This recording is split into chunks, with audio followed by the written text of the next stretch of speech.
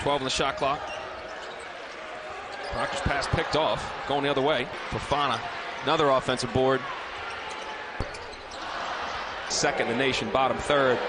And late shot clock, turnover. Uh-oh, Lively's gonna throw this thing down. Hello.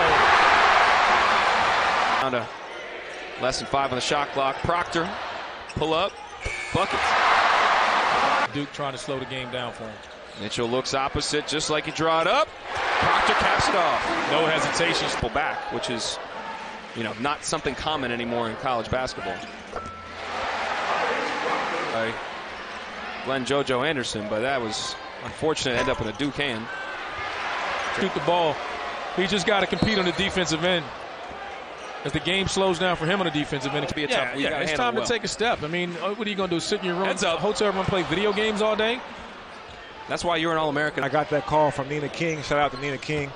I was just super happy, very, very excited. When you want to have a chance to improve and get better, and I was able to do that under a great coach, and I played with a lot of great players. On a lot, who knows, but use that to your advantage, and that could be one of their secret weapons. I think this team, if they can be healthy and keep growing, could be a surprise in the ACC. Looking for the lob for Lively, and he came down a little gingerly. Gave up a jumper at the top of the key. So communication and turnovers is something they got to work on. Great pass by Proctor. Shoot knocks it down. Duke 5 turnovers the first 8 minutes of play. Nice interior pass by Lively. Proctor going to the line.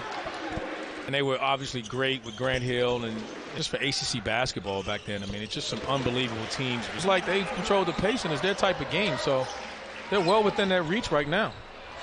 And for this team, too, like they're going to be playing in the MEAC. They're picked 6th in their conference. But Shire's doing it in a different way. He's making these guys get reps, and Proctor ready to shoot. It's a great sign.